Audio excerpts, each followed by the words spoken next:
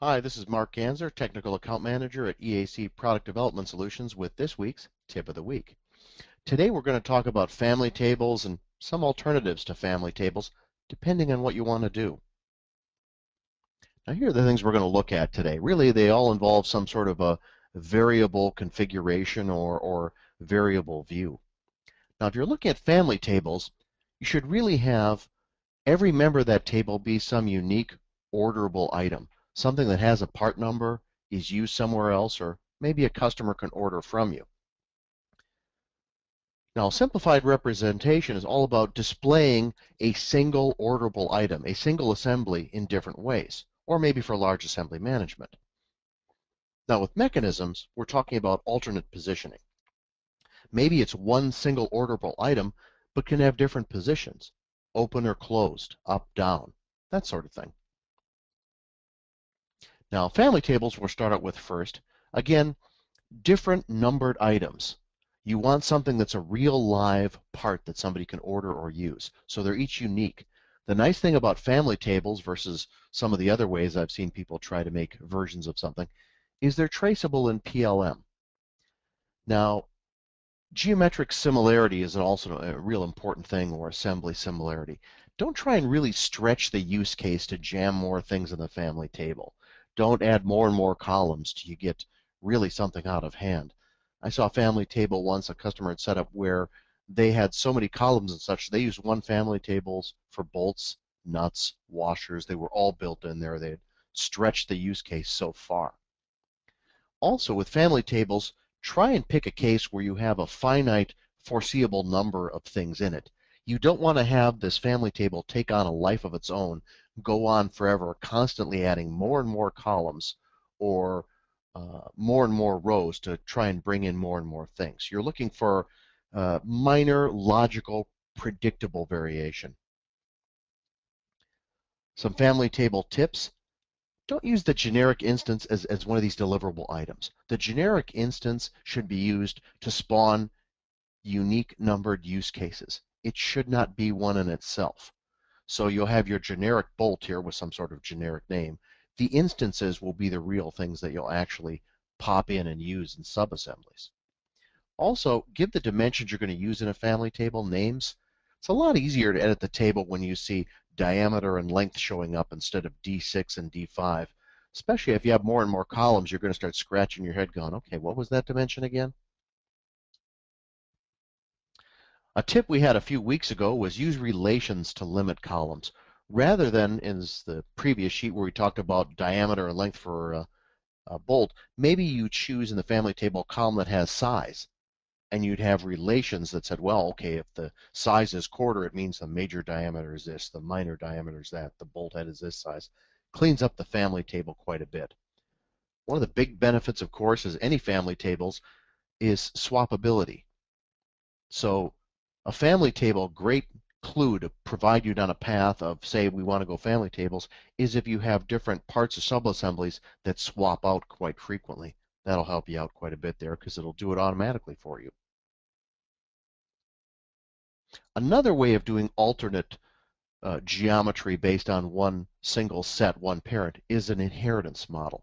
Can be used to an alternative to a family table. Basically, you use one existing model as a starting point for a new one.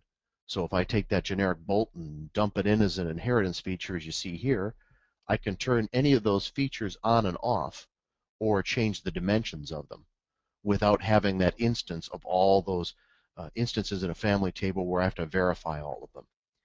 Now this is part of the advanced assembly package, so be forewarned, that's required to do this.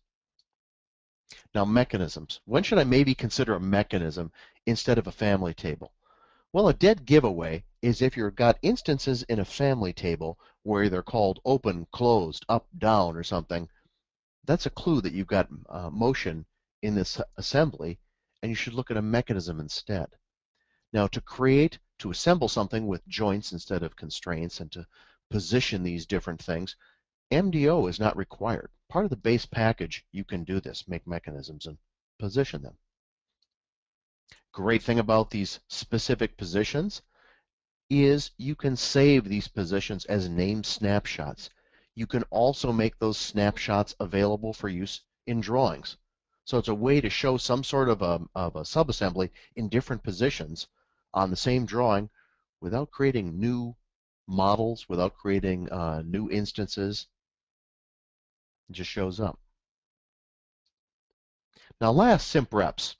Simplified reps are really about taking that one deliverable item and showing it in different ways. So for example, I've got a box here without the cover shown.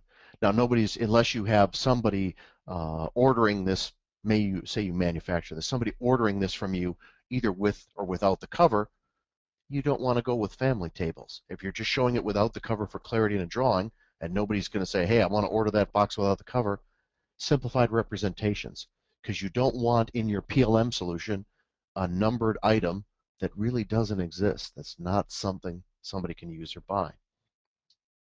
Now let's look at some of these things live.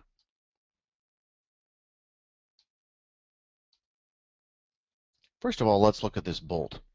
Show you a couple of the tips. This is a kind of the classic use case for family tables.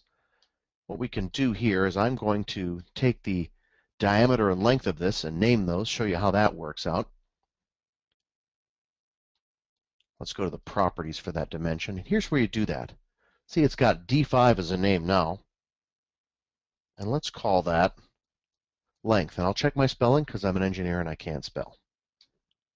There we go. And let's grab this diameter dimension, go to its properties.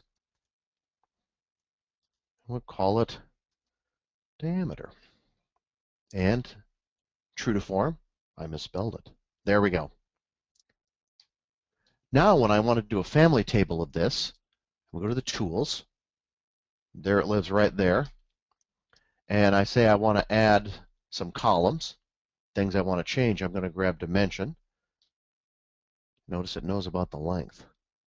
Grab that as well. Now when I'm editing this, I can see right at a glance, oh, I know what I'm changing right here. This works real well for me. Now another thing we talked about is inheritance models. Let's show you how those work. Create a new part.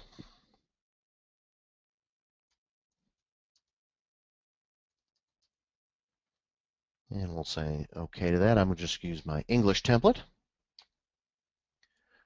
Now what I want to do is I want to say get data. And there's merge and inheritance right there.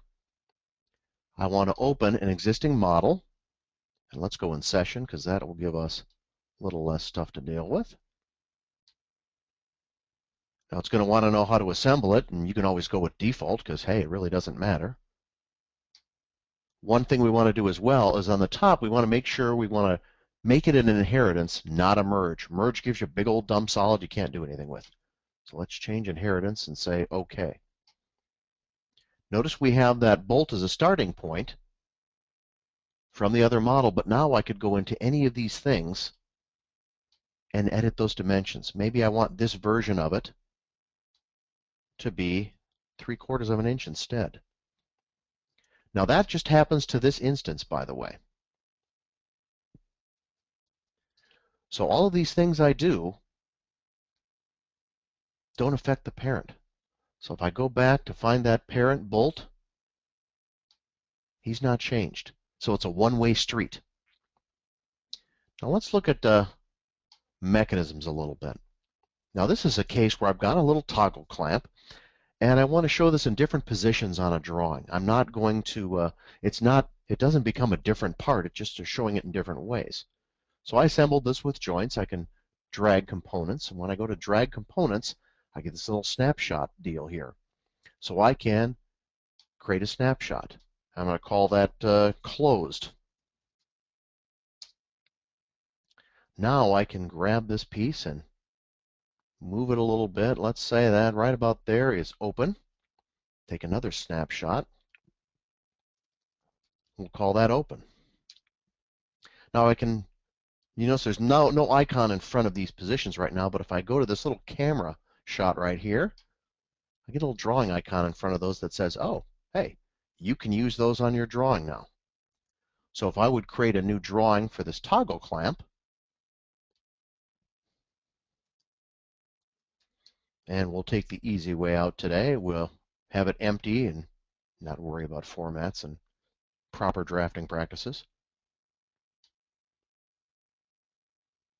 Now when I want to place a view on here,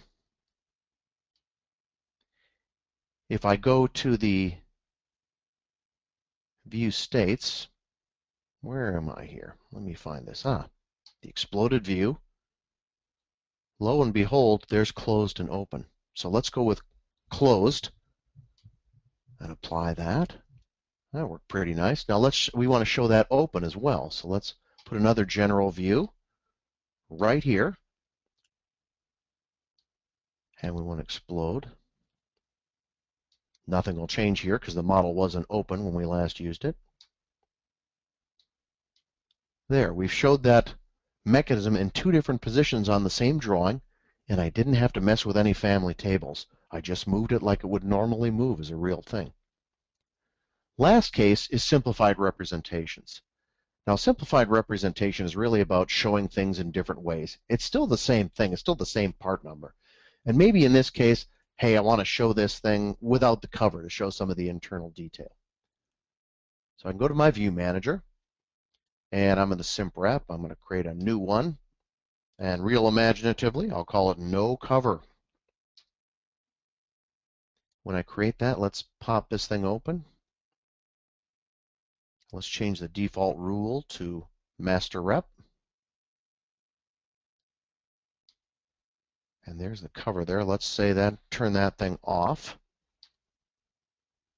And maybe we want to get rid of that floating bolt too. So let's get rid of that as well.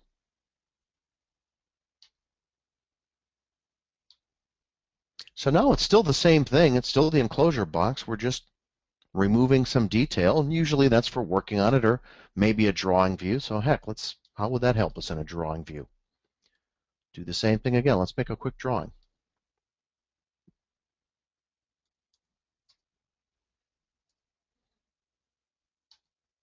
And there's our enclosure box. We'll have it empty, B size again.